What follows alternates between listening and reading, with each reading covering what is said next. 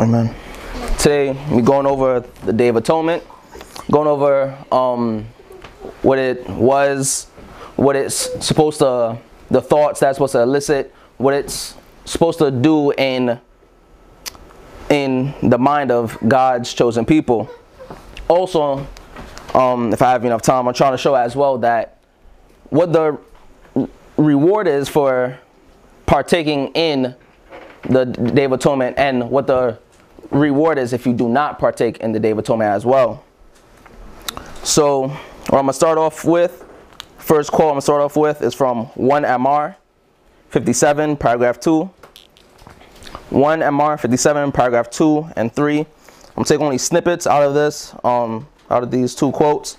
The first one says, the gospel message for this time is comprised in the third angel's message, which embraces the messages of the first and second angel, and which is to be proclaimed everywhere, for it is present truth. This message is to go forth with great distinctness and power. It is not to be clouded by human theories and sophistries.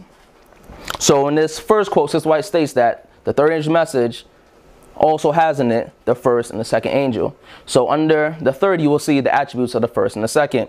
And you will see the same thing in the Day of Atonement. The Day of Atonement is the yearly, is the last work, is the completed work. It's the completion work, which is the third angel message. And under the Day of Atonement, you also have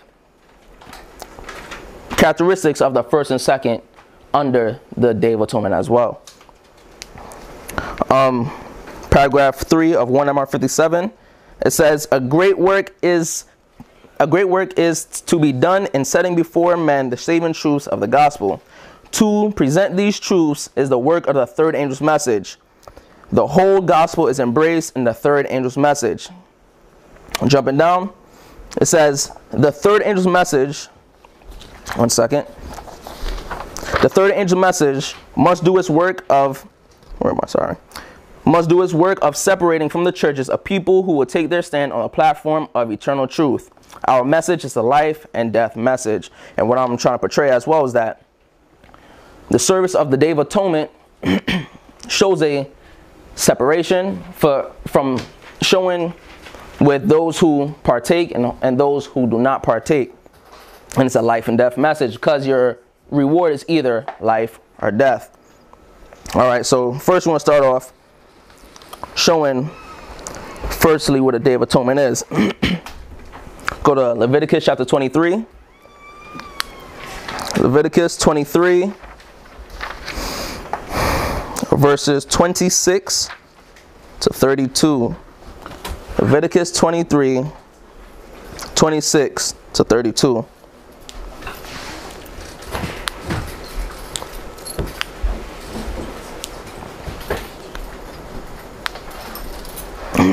Leviticus 23, verses 26 to 32. And it says in verse 23, and the Lord spake unto Moses, saying, also on the 10th day of the 7th month, there shall be a Day of Atonement. It shall be an holy convocation unto you, and ye shall afflict your souls, and offer an offering made by fire unto the Lord. So, continue on, I'm sorry. And it says, and ye shall do no work in that same day, for it is a Day of Atonement, to make an atonement for you before the Lord your God. For whatsoever soul it be that shall not be afflicted in that day, he shall be cut off from among his people. So if you do not partake in the Day of Atonement, the service of the Day of Atonement, you will be cut off. And we know cut off is also synonymous with being bound off. So before I go into anything further, I'm placing that the Day of Atonement, the service for the priest, starts at midnight. So I'm going to put DOA. I'm going to put DOA for the Day of Atonement. And we're going to continue on and develop that thought. Verse 30. And whatsoever soul it be that doeth any work in that same day, the same soul will I destroy from among his people. Ye shall do no manner of work. It shall be a statute forever throughout your generations in all your dwellings. It shall be unto you a Sabbath of rest, and ye shall afflict your souls in the 9th day of the month at even. From even unto even ye shall celebrate your Sabbath. So what you're going to see is there's going to be a affliction of soul here by God's people. And the prophets show that by their experience. We're going to continue and develop that thought and show how. And if you don't afflict your soul in that time, you will be cut off for not partaking in that service of the Day of Atonement. Now,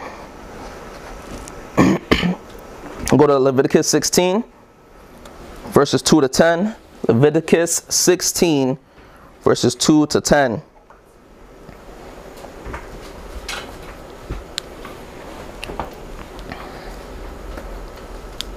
And it says, "And the Lord said unto Moses, Speak unto Aaron thy brother, that he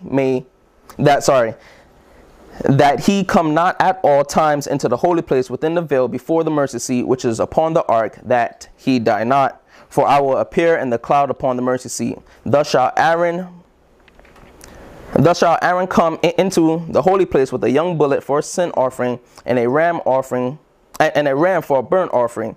And he shall take of the congregation of the children of Israel 2 kids of the goats for a sin offering, and 1 ram for a burnt offering." So I want to point out that was verse 5 in Leviticus 16. There's 2 kids of goats. There's 2 goats. There's one.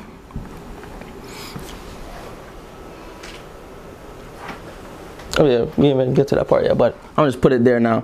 There's one goat for the sin offering. There's another goat for the scapegoat that will be cast into the wilderness when it takes upon the sins of Israel. And what I'll just leave it there actually. Verse 6. And it says, and Aaron shall offer his bullock of the sin offering, which is for himself, and make an atonement for himself and for his house. And he shall take the 2 goats and present them before the Lord at the door of the tabernacle of the congregation. And Aaron shall cast lots upon the 2 goats, 1 lot for the Lord and the other lot for the scapegoat. So the sin offering is for the Lord. So based upon this, see that the sin offering would typify the wise. Go through and show that as well. Scapegoat typify the foolish, because Sister White said that this scapegoat typifies Satan when he's cast into the wilderness, and the wilderness will be the earth for the 1,000 years as well. Verse 9. And Aaron shall bring the goat upon which the Lord's lot fell, and offer him for a sin offering. Verse 10. But the goat on which the lot fell to be the scapegoat shall be presented alive before the Lord to make an atonement with him, and to let him go for a scapegoat into the wilderness. So this scapegoat is going to be let off into the wilderness, bearing the sins of Israel.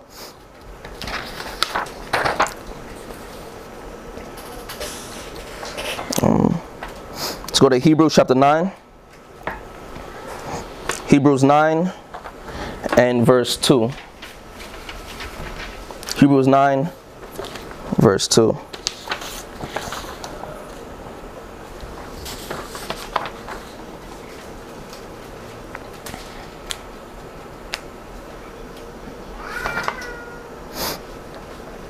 And it says, for there was a tabernacle made, the first wherein was the candlestick and the table and the showbread, which is called the sanctuary.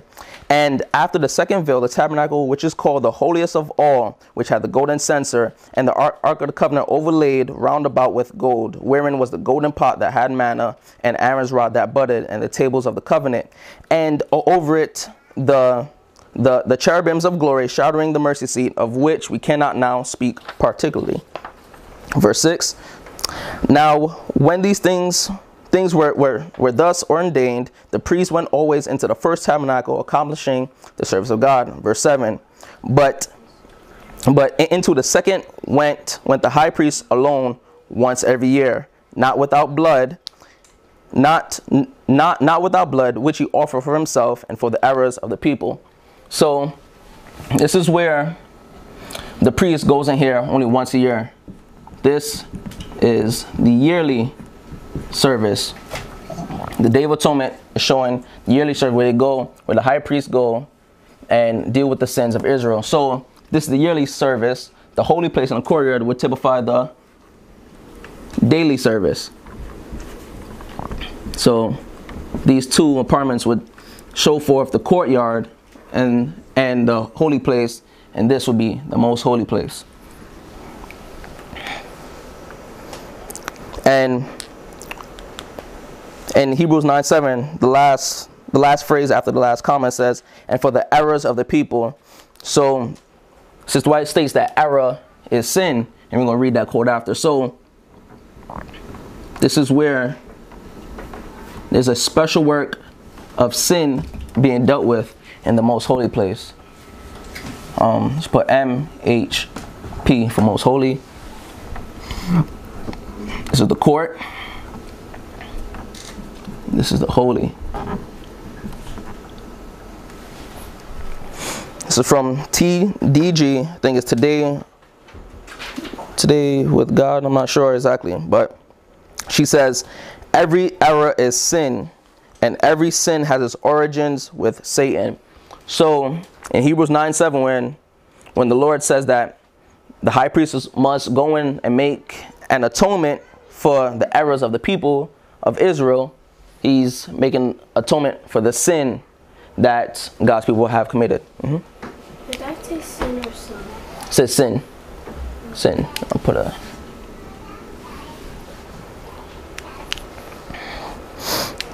Alright, now we're going to see why this had to happen. It's showing forth that there's two cleansings. There's a cleansing, the daily work, and there's a cleansing in the yearly work. Sister White plainly states that at both times is a yearly work, but yeah, both times is a yearly work, and the daily work is a prep work showing forth the yearly work. So you can see that this will be a type pointing to this anti-type. But we're going to get to those quotes as we continue on. In Great Controversy, page 399.4, GC 399.4, it says, in like manner, the types which relate to the second advent must be fulfilled at the time appointed out in the symbolic service. Under the Mosaic system, the cleansing of the sanctuary, or the great Day of Atonement. So Day of Atonement is a cleansing. It's a cleansing work that must be done on the Day of Atonement. And it's a cleansing work that is also done during the daily, Both is cleansing work, but this cleansing work is showing forth the last cleansing work that must be done for the errors of the people. Continue on, it says, saying that this cleansing work, continuing on, occurred on the 10th day of the 7th month, Leviticus 16:29-34, when the high priest, having made an atonement for Israel, and thus removed their sins from the sanctuary, came forth and blessed the people. So it was believed that Christ, our great high priest, would appear to purify the earth by the destruction of sin and sinners, and to bless his waiting people with immortality. The 10th day of the 7th month, the great Day of Atonement, the time of the cleansing of the sanctuary, which in the year 1844 fell upon the 22nd of October, was regarded as the time of the Lord's coming. And yeah, I'll stop there. So she states again that this is a cleansing work, and she also says that this is a purifying work. So on the 10th day of the 7th month, on October 22nd, for the Millerites, 1844, this is a time of cleansing and purifying God's people from error, from sin. Continuing on, we're going to read from 5MR, Manuscript Releases, Volume 5, page 5, paragraph 2. Manuscript Releases, Volume 5, page 5, paragraph 2.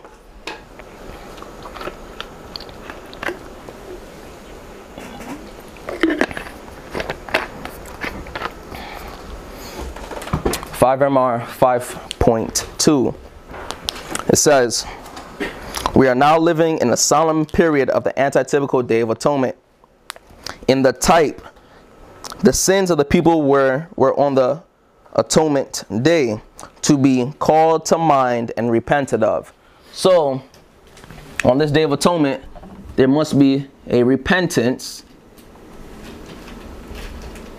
of sin. There's a repentance of sin on the Day of Atonement. So, excuse me, at midnight as well, when the Lord reveals himself unto the wise, they will repent of sin. And we're going to see that with a number of prophets and God's people throughout time. It says, in the type, the sins of the people were on the Atonement Day to be called to mind and repented of. It was a time of humiliation and affliction of soul. Time of humiliation and affliction of soul. The greatest care was enjoined that every part of the service be sorry, one second. The greatest care was enjoined that every part of the service be attended to with becoming reverence, lest the anger of the Lord be displayed. The high priest was required to make the most careful and solemn preparation, and he must guard himself from the utmost diligence from all contamination. How much more when the antitypical atonement is going on in heaven, should those who minister in sacred things be holy? Be ye clean that bear the vessels of the Lord. So this is why it clearly states that upon the Day of Atonement, it is a time period where it is humiliation, it's solemn, there's a cleansing, a purifying from the sin, there's affliction, and there's a repentance, all in this one day, which is typified, which is also happening at midnight for the wise priests. And I'm gonna keep hammering the same thought over and again, having more witnesses for that. Go to Great Controversy, page 418, paragraph 2. 418, paragraph 2. GC 418, paragraph 2. And it says, such was the work that went on day by day throughout the year. Excuse me. So this is the daily work that is going on day by day throughout the year. The sins of Israel were thus transferred to the sanctuary. So in the daily work, you see the same thing, the cleansing, a purifying. There's repentance here as well.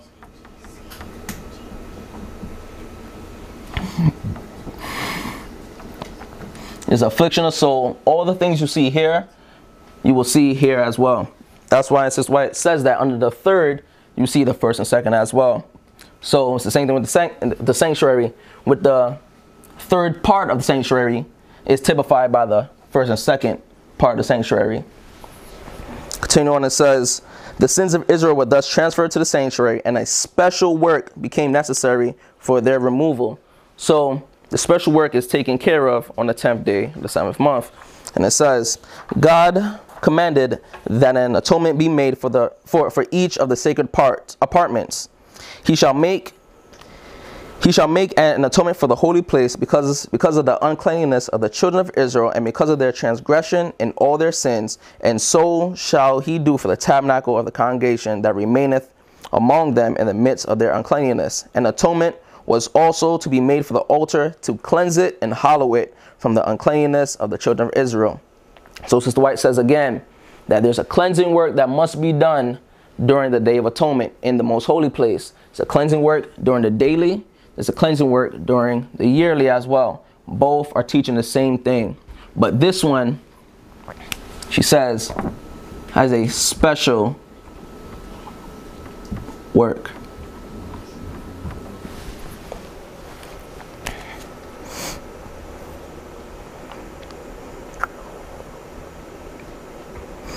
Now I'm going to read from Great Controversy, page 419, paragraph 1, GC 419.1.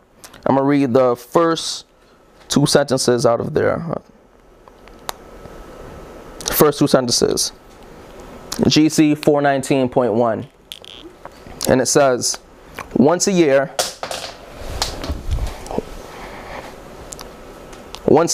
on the great day of atonement, the priests entered the most holy place for the cleansing of the sanctuary. The work there performed completed the yearly round of ministration. So the work on the Day of Atonement is the last work that must be done that completes the whole year's atonement.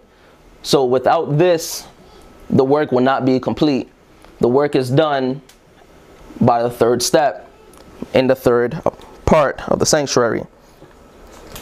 Jumping now to paragraph 2, and it says, and Aaron shall lay both his hands upon the head of the live goat and confess over him all the iniquities of the children of Israel and all the transgressions and all their sins, putting them upon the head of the goat, and shall send him away by the hand of a fit man into the wilderness, and the goat shall bear upon him all the iniquities unto a land not inhabited. So this last paragraph here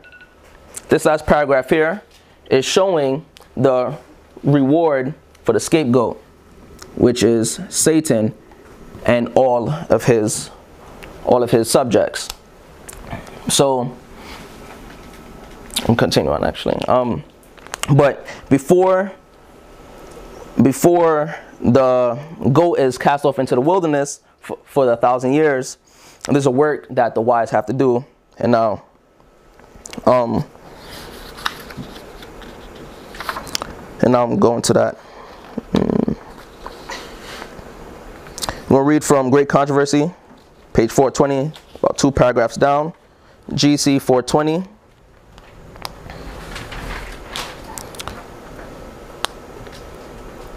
We'll read the first sentence and the last sentence. It says, important truths concerning the atonement are taught by the typical service. So we need to know the typical service to know what will happen to God's people at the end of time. Jumping down to last sentence, it says, by the offering of the blood, the sinner acknowledged the authority of the law, confessed his guilt and transgression, and expressed his desire for pardon through faith in a Redeemer to come. But he was not yet entirely released from the condemnation of the law. So he's not entirely released from the condemnation during the daily work, and the yearly work is what finishes that work, that releases God's people, the true, from the condemnation of the law. Now I'm reading from Stephen Haskell, SDP, Story of Daniel the Prophet, page 157, paragraph 3. SDP 157, paragraph 3. In the autumn, on the 10th day of the 7th month, came the crowning service of the year. So the Day of Atonement is the crowning service. It is the ending, it's the last one.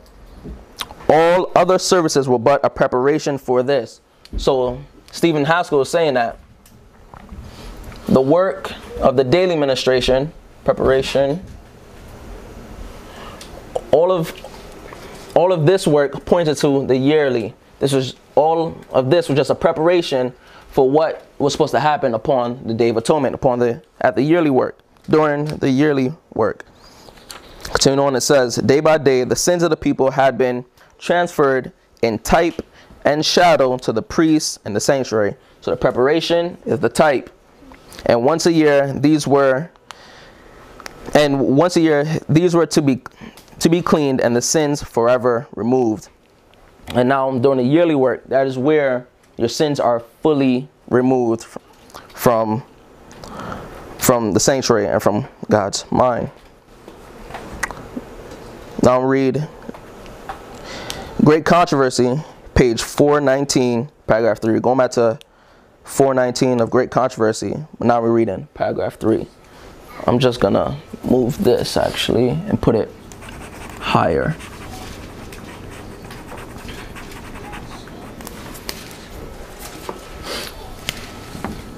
Put affliction up here.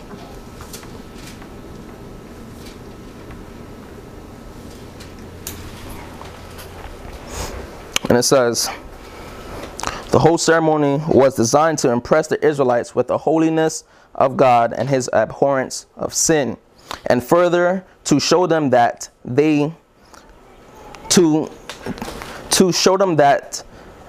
could not come in contact with sin without becoming polluted. Every man was required to afflict his soul while this work of atonement was going forward.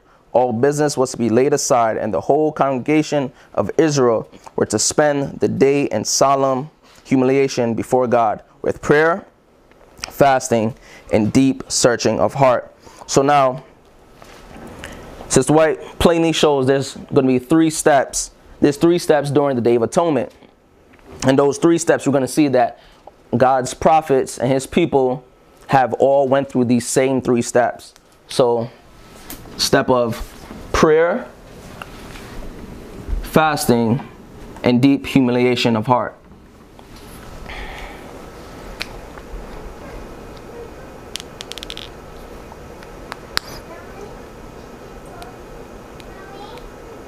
Go to Desired Ages, page 431, paragraph 2. Desired Ages, 431, paragraph 2.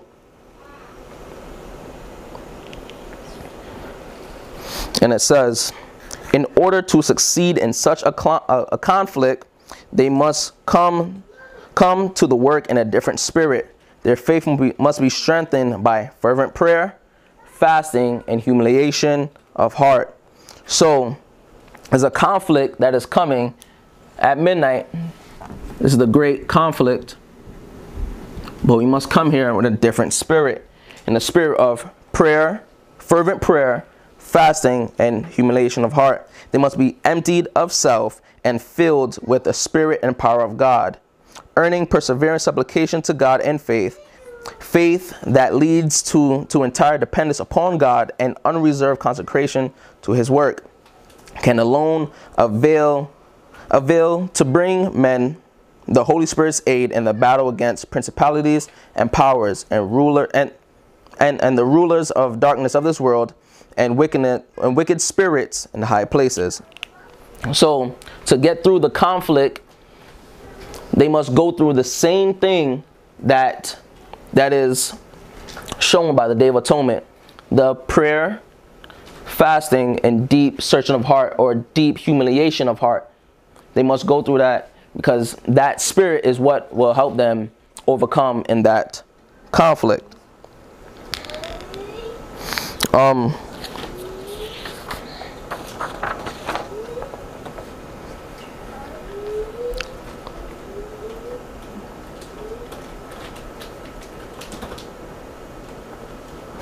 Okay, read from Last Day Events. Last Day Events, page 263, paragraph 2. Last Day Events, LDE 263.2.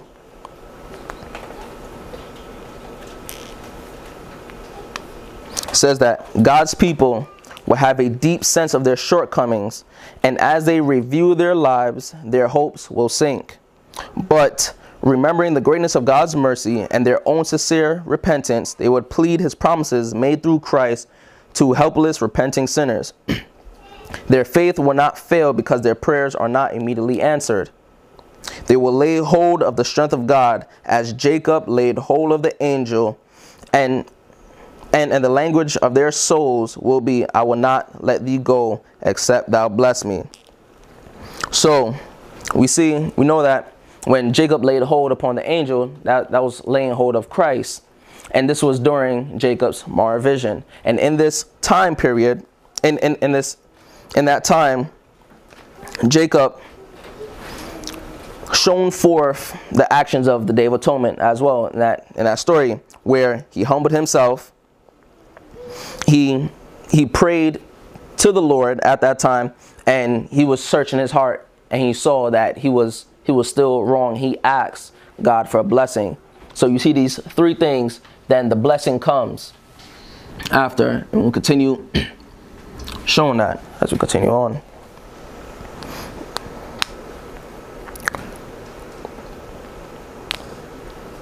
So now we're going to see Job. Job went through the same thing, and Sister White plainly sets that straight in Patriarchs and Prophets and Kings. 164.2. Prophets and Kings 164.2.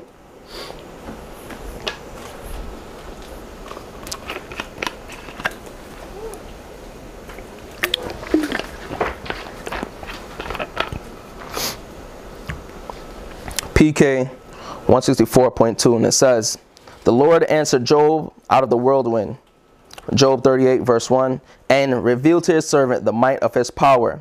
When Job caught a glimpse of his creator, he abhorred himself and repented in dust and ashes. Then the Lord was able to bless him abundantly and to make his last years the best of his life." So Job saw his sins. He saw his sins, and he felt, and he repented in dust and ashes. And the only way you can get dust and ashes on you is if you fall into dust. So he fell as one dead, because seeing his own sin contrasted to seeing Christ. And after he repented and abhorred himself in dust and ashes, that's when the Lord blessed him abundantly. So you see the same process going through, and then you're being blessed abundantly at the cross. Now I'm going to read Bible Echo, December 3rd, 1894, paragraph 5. Bible Echo, December 3rd, 1894, paragraph 5.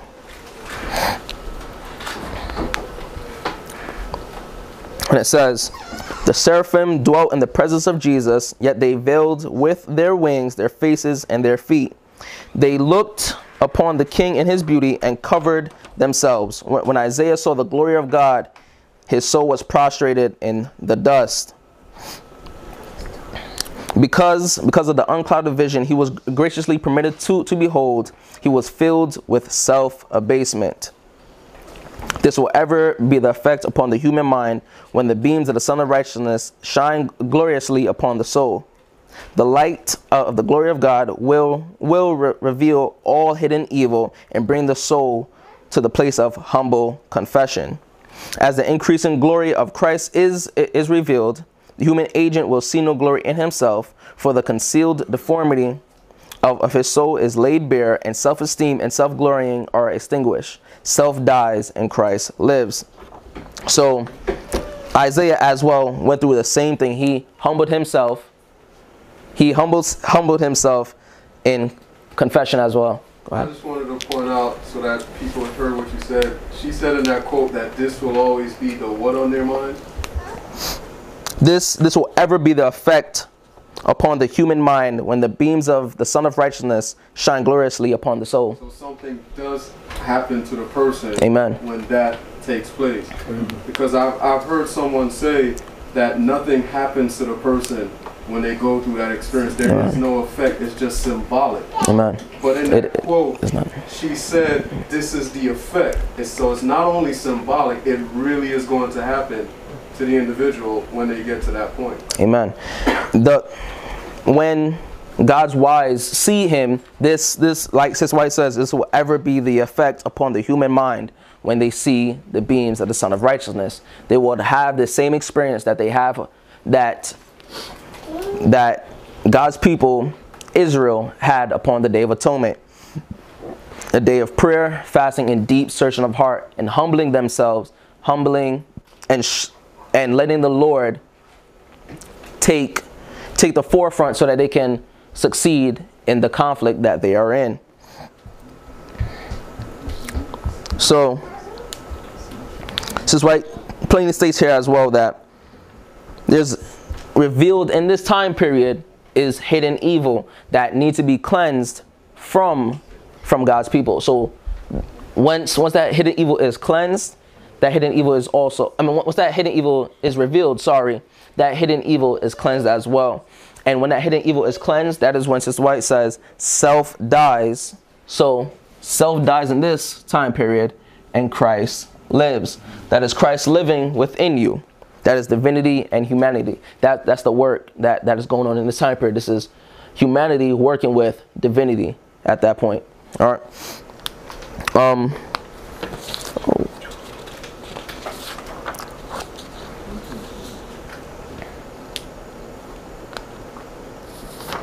One second.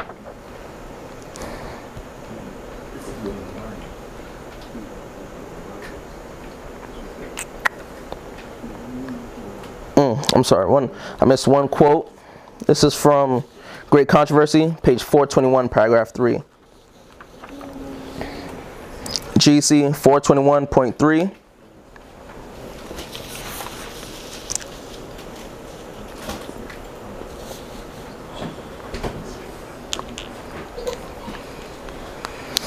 GC 421.3, and it says, and as the typical cleansing of the earthly was accomplished by the removal of sins by which it had been polluted, so the actual cleansing of the heavenly is to be accomplished by the removal or blotting out of the sins which are there recorded. So under this time, there's a blotting out of sin, but put the blotting out here, and later on in this study and a part 2 of this study, I'm gonna continue on and showing that here's the blotting out. This is the blotting out of the sins of the wise out of the book of remembrance, and this is the blotting out of the wicked out of the book of life. This is a twofold work of blotting out, one for the wise and one for the foolish.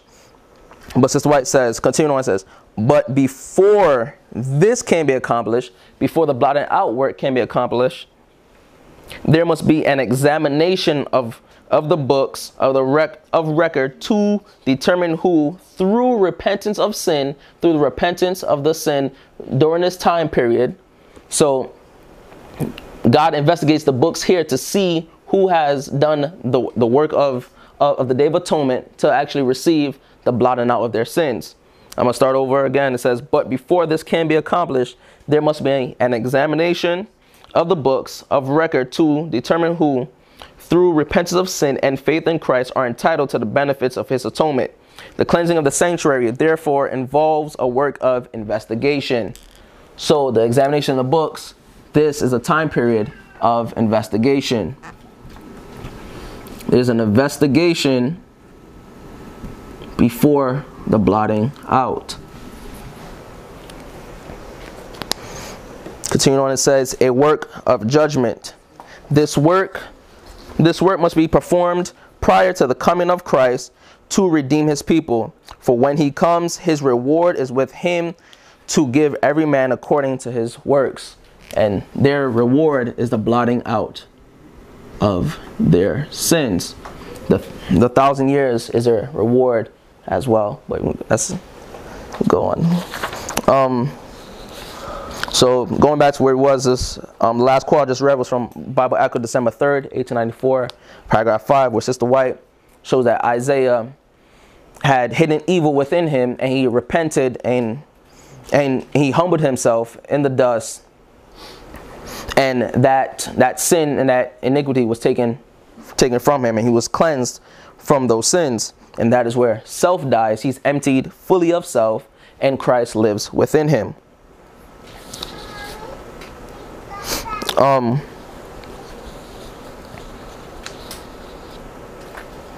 we're going to Zechariah chapter 3. In Zechariah 3, 1 to 5. Zechariah 3, 1 to 5.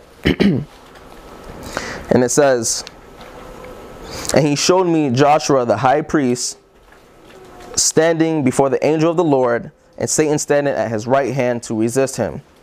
And the Lord said unto Satan, the Lord rebuke thee. O Satan, even the Lord that have chosen Jerusalem rebuke thee.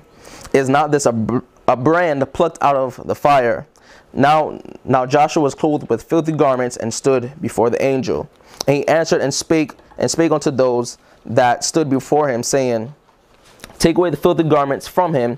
And unto him he said, "Behold, I have caused thy iniquity to pass from thee, and I will clothe thee with a change of raiment." And I said, "Let him set a fair mitre upon his head." So they set a fair mitre upon his head and clothed him with garments, and the angel of the Lord stood by.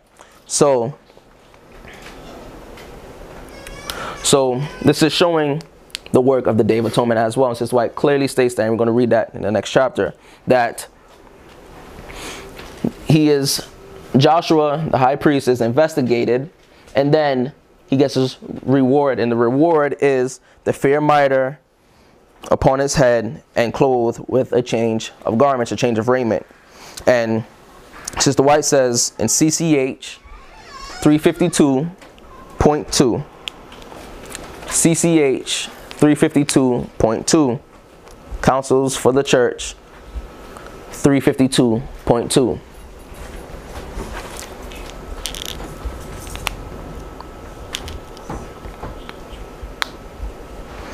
She says, Zechariah's vision of Joshua and the angel applies with peculiar force to the experience of God's people in the closing up of the great Day of Atonement. The remnant church will be brought into great trial and distress. That is the conflict that will be going on. They'll be in great trial and distress because of conflict. Those who keep the commandments of God and the faith of Jesus will feel the ire of the dragon and his hosts. Satan numbers the world as his subjects. He has gained control of the apostate churches, but here's a little company that are resisting his supremacy. If he could blot them from the earth, his triumph would be complete. So in here we see that both are trying to do a work of blotting out Christ and Satan. Satan is trying to do a work of blotting out God's people fully by eradicating them from off the earth, killing them by any means necessary. And Christ is trying to do a work of blotting out their sins. Continue on, it says, as he influenced the heathen nations to destroy Israel, so in the near future he will stir up the wicked powers of earth to destroy the people of God. All will be required to render obedience to human edicts in violation of the divine law. Those who will be true to God and to duty will be menaced, denounced, and prescribed. They will be going through this time period, be menaced, denounced, and prescribed, just as in Sister White's vision, where a house was prescribed 3 times by the Catholic procession. There will be, she says, menaced. That is a conflict that they will be going through because Satan, coming with the eye of a dragon, will be trying to destroy them. They'll be denounced and prescribed.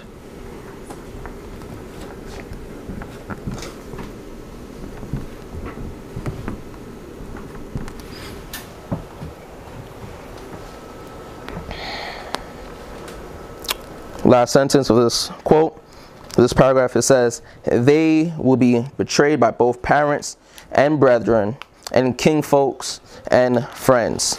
Next paragraph says, their only hope is in the mercy of God.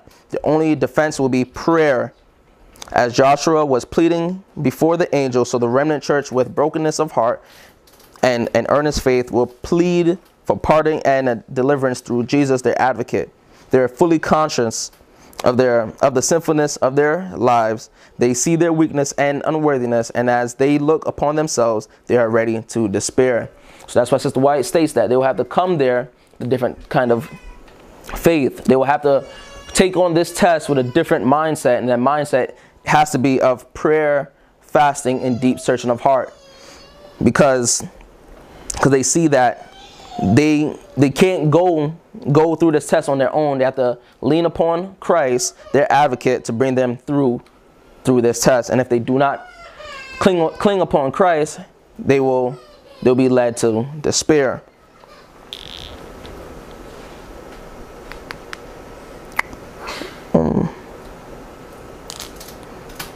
So yes, just as Isaiah saw the sinfulness of his life in this time period, and from midnight to the cross, Isaiah sees the sinfulness of his life, and Joshua the high priest sees the same exact thing. Job sees the same exact thing, and Jacob sees the same exact thing. And the only thing that will bring them out of this conflict is if they just cling upon Christ. That is their duty. They have to go to the conflict with prayer, fasting, and deep searching of heart. And now,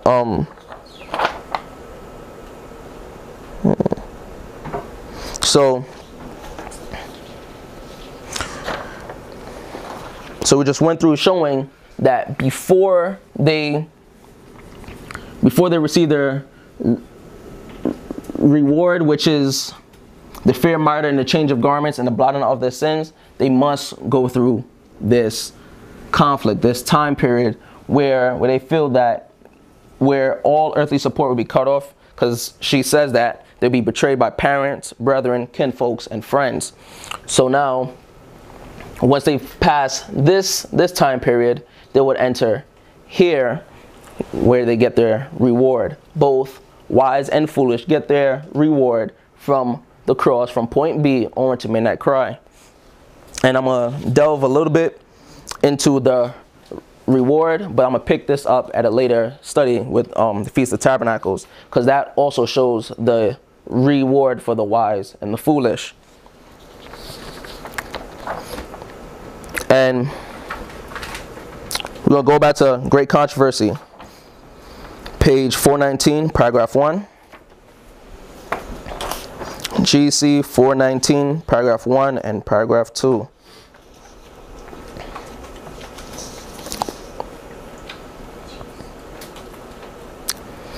It says, once a year, on the great Day of Atonement, the priests enter the most holy place for the cleansing of the sanctuary.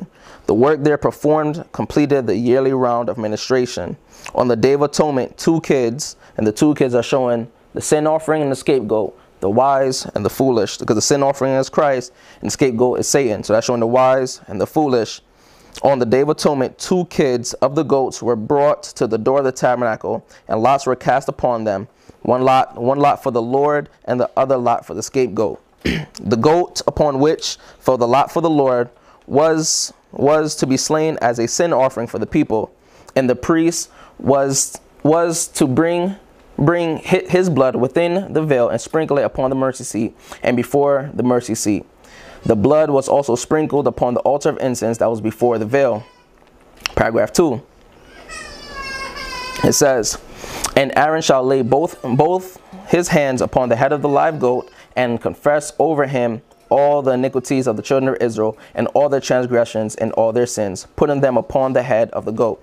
So this happens after all the sins have been repented of and placed upon and given to the high priest, so that the high priest can place it upon the scapegoat.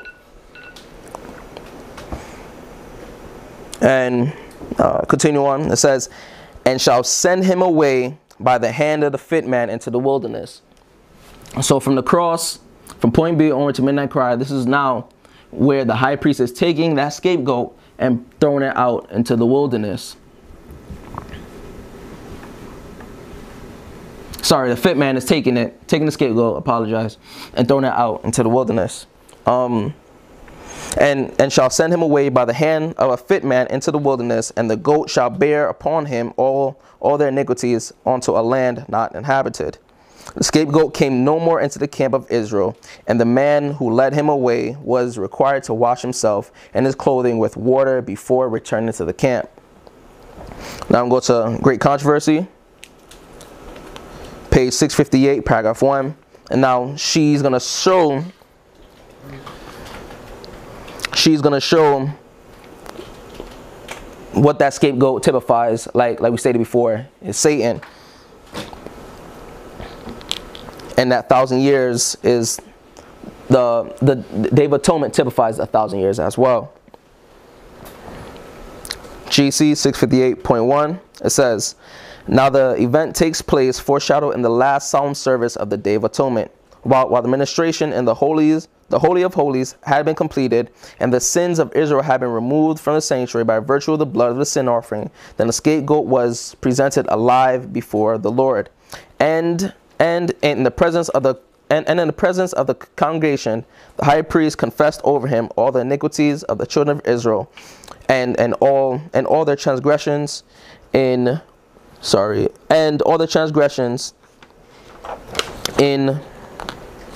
all their sins, putting them upon the head of the goat. In like manner, when the work of atonement in the heavenly sanctuary has been completed, then in the presence of God, the heavenly angels and the hosts of the redeemed, the sins of God's people will be placed upon Satan. He will be declared guilty of all the evil which he has caused them to commit. So that scapegoat is typifying Satan, is the sins being placed upon Satan. Continue on, it says, and as the scapegoat was sent away into a land not inhabited, so Satan will be banished to the desolate earth and uninhabited and dreary wilderness.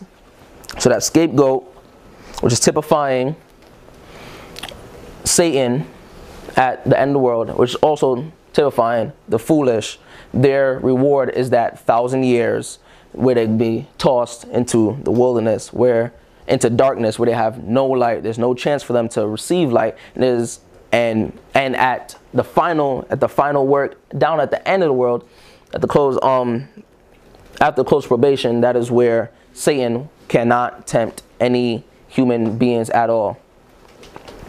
Going on to paragraph 2. The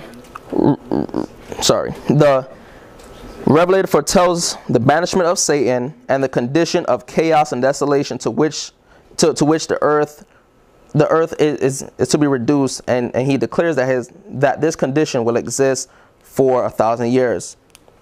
So this time period, the reward for the foolish will be chaos and desolation.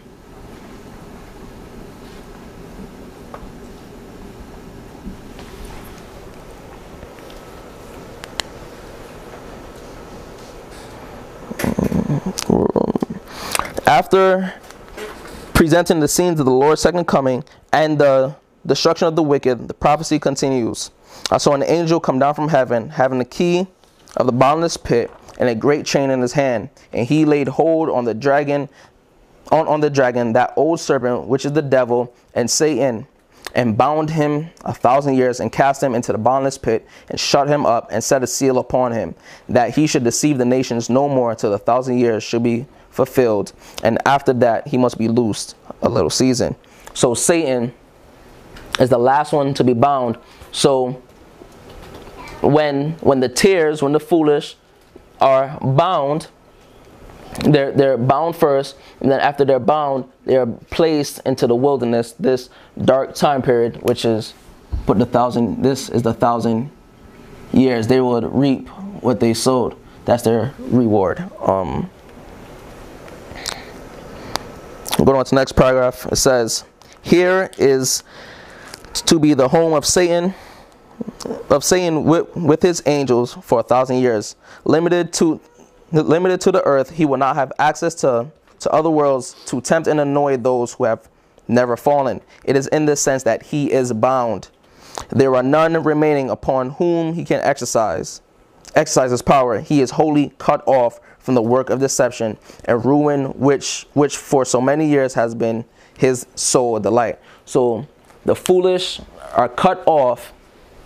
They're bound and cut off because they have not went through the same conflict and test. They have not went through the same process as the wise. They have not humbled themselves in the Day of Atonement. And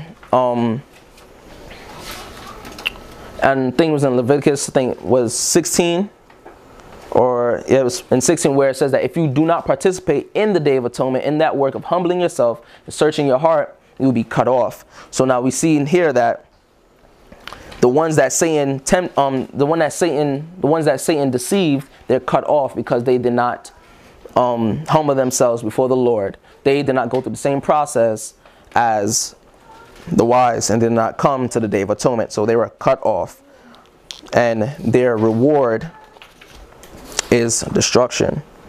So to end off, we show that we see that the daily work typifies the yearly. That's another thing. Under the atonements, and this can also show the 2 temple cleansings as well.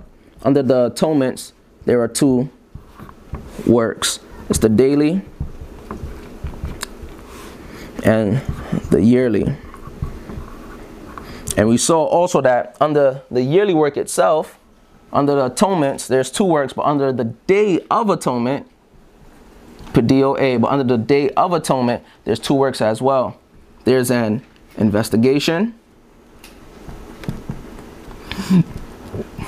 and then after the investigation, Sister White states plainly that the blotting out. The investigation happens before the blotting out. So, and we've shown that the daily points to the yearly. So you can see all the yearly within the daily as well. Same thing here where you have 2 under the atonements. It's the daily and the yearly. Then under the Day of Atonement, you still see the same 2 because they point to each other. It's type and anti-type. Amen. Showing a investigation and then a blotting out. There's 2 separate works. There's 2 separate works under one work, so to say. And we also saw that the Day of Atonement is a special work of putting away of sin, and for the priests and the Levites and the Levitical workers as well, it is a process where they'll be praying, fasting, deep searching of heart, or humiliation of heart that they have to go through, because that is what will bring them through the great conflict that the foolish priests put them through, what Satan puts them through. And the Lord investigates them in that time period, in that process, to see if they hold to any of the promises that God has actually given them. And once they come out and show that they have held on to the promises that God has given them, this is where they will receive their reward, which is the blotting out of their sins. Same with the foolish priests, but on the flip side, where they do not come up to the Day of Atonement, they do not partake in that feast, in that yearly service. So they do not partake in this service, so they will be cut off, and their reward is a blotting out as well, but it's a blotting out of their names out of the book of life, and they will be cast into the wilderness for 1,000 years, where their reward is destruction and chaos. And I'm gonna go over more of the reward for the wise in the Feast of Tabernacles, because then that will also bring out the 1, 2, 3, 4, 5, 6, 7, because this 7 days, the 7 days of the feast, is typifying the 1,000 years when they are when the foolish are upon the earth.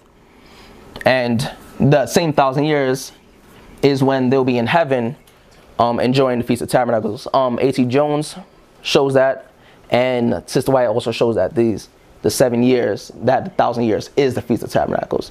So that will be the reward, but that's a later date. Shall we close with a word of prayer? Loving Father in heaven, I just thank you for your word, for your Son, and for life, Lord. I pray that all that was said may have been clear to minds, and short, sweet, and to the point, Lord. I pray that you may help us to see you, your ways, and help us to humble ourselves, to search our hearts for sin, to pray, and to look towards you for all, Lord, because that is the only way we will get through any conflict in life, Lord. Pray that you may help us be with our minds and our thoughts, and allow us to see more light in your word, Lord. This is our prayer. In Jesus Christ's holy name we pray. Amen. Amen.